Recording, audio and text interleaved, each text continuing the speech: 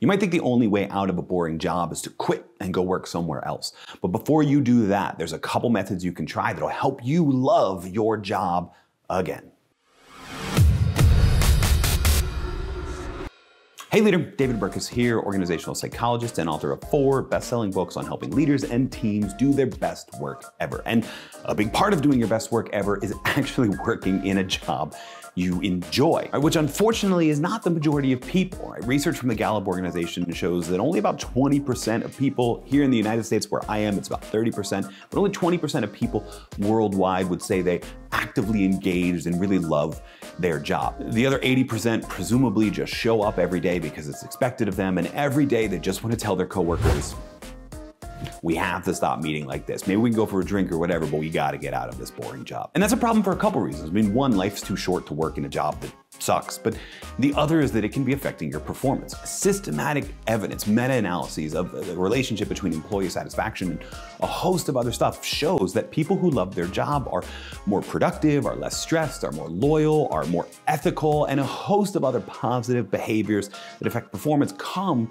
from that feeling of loving your job. But I get it. Sometimes you just get bored. Sometimes you get frustrated. Before you quit and go try and find another job, there's a couple things you can do to try and love your job again. Now, most of these tips come from the brilliant researchers Amy Wrzesniewski and Jane Dutton, who crafted this concept of job crafting, making subtle changes to your job over time that help you do more of what you love and less of what's causing you to hate your job in the first place. The first way you can love your job again is to connect with customers more often.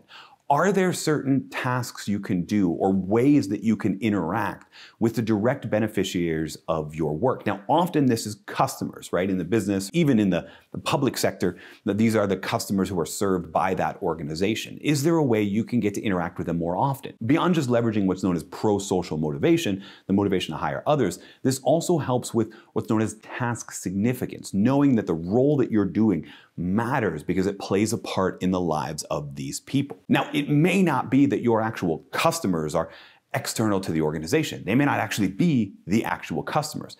There's a lot of jobs, and actually a lot of the most demotivating jobs, that serve internal customers, other people in the organization. Your role is as a support staff to somebody else who gets to interact with the customers. In that case, you could honestly do both. You could try and connect with the people external to the organization who are served by the work the organization does, but you also probably want to connect just a bit more often with the people who take the work from you, the people you hand it off to, your internal customers. Connect with them, understand how your work helps, and just by being there, you're giving them the opportunity to demonstrate how much they appreciate the work that you're doing, and that will increase your task significance and help you love your job again. The second way to love your job again is to claim more control. Take on more autonomy, and we'll talk about why that matters in a second. There's 2 ways to claim more control over your job. The first is to have conversations with your direct supervisor about the ways in which you want a bit more say over how you do the work, or where you do the work, or when you do the work. You want a bit more autonomy. You want a bit more ability to make the decision for yourself. Now, you can only do this if you've demonstrated decent performance in the past, right? If you're already slacking off because you hate your job and your direct supervisor thinks you're lazy, more control is not going to be a solution that he or she approves of. But if you're a high performer, if you're putting in the work and you're actually just a little bored by that performance, increasing that autonomy, asking for more control can help. Now, the other way that you can claim more control is to add tasks to your job. Volunteer for things that aren't actually expected of you. When you volunteer for stuff, you're much more likely to be given a say in how you do it, right? It's seen as volunteer. Even if it's, actually kind of part of your salary, you're doing it during work hours that people are paying for, it's still seen as something you volunteered for. And so most people are more comfortable giving you a bit more autonomy. And we know from a wealth of research, going all the way back to Edward Deci and Richard Ryan, that autonomy is one of the main drivers of intrinsic motivation. The feeling that you have a say in how you do the work, when you do the work, who you do the work with, and even where you do the work, like at the office, at home, at a coffee shop, the library, wherever. All of those feelings of autonomy increase one's feeling of intrinsic motivation, and intrinsic motivation is one of the big determinants over whether or not you actually love your job. The third way to love your job again is to reframe your role.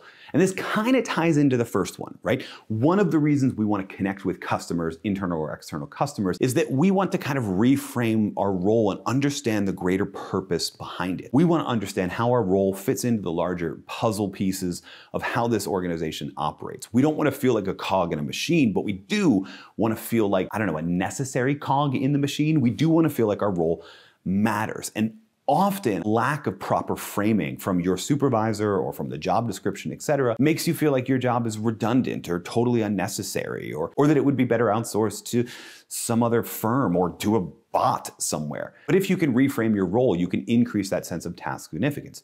One of the fastest and easiest ways to do this is the sort of It's a Wonderful Life trick.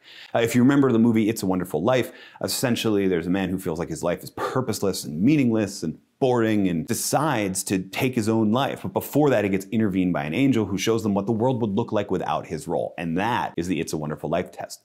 Take a second to think about, if you just stopped doing your work, how would that affect the rest of the organization? No doubt it would affect them negatively, and that will help you realize how important your role actually is. Now, please don't actually stop doing your work, because then you won't have a job to try and even love again. But just take a mental exercise, a thought experiment, an It's a Wonderful Life test to figure out, okay, if I left, what would happen? If this role disappeared, what would happen to the rest of the organization? And if you can do that, odds are you'll find some answers that'll help you reframe your role and increase your sense of task significance, your own sense of significance, and the way that you love your job. The fourth and final way to love your job again is to block bad bosses. Yes, the research here supports the old maxim, people don't quit bad jobs, they don't quit bad companies, they quit bad bosses. Often having a terrible supervisor is one of the reasons people really start to hate their job. And this can really be a tragedy. There's a lot of situations where people like the work that they do, but hate who they do it for. And you may not be able to make the jump to be able to do the same work at a different company for a better boss. And by the way, even if you're interviewing for someone who looks like a better boss, they may not be.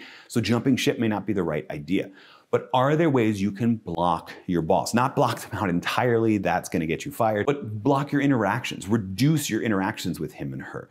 Try and make it a bit more scripted, a bit more transactional. Try and limit the amount of time you're even in meetings with this person, or turn what used to be an in-person check-in to a series of emails. There's a number of different things you can do to limit your exposure to that person. And in doing so, limit the toxicity that they spray on you. It's infecting you and making you hate your job as well. You can't eliminate bad bosses entirely, but you can put in limits.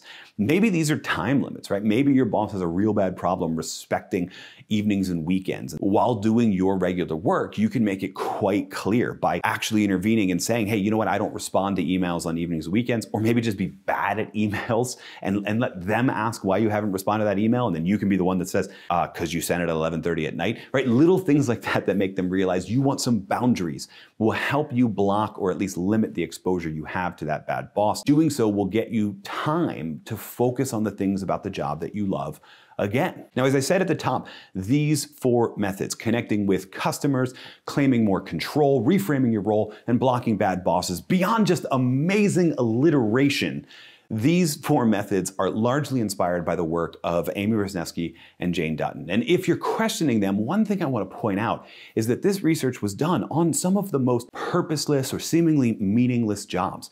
And what they found was that people frame their jobs differently. Some people look at their job as a job, some people look at it as a career, meaning something they can grow into and make progress in, and some people look at it as a calling, as something they were meant to do, as something they truly love. And what separates the callings from the careers and the just a job people is that they've taken the time to claim more control, taken the time to reframe their role or connect with customers so they see its significance. And they've taken the time to make sure that they're led by leaders who tell them their work matters. So before you quit and try and find a better job somewhere else, think about the ways that you can craft your role into a job that you actually feel inspired to do. And in doing so, a job where you can actually produce your best work ever. Oh, and one more thing. If you're trying to love your job again, if you're trying to make it less boring, you're probably also fighting against the feeling of burnout as well. So you're going to check out this video here on what causes burnout and what you can do about it. Before you burn out, take some time to watch this video.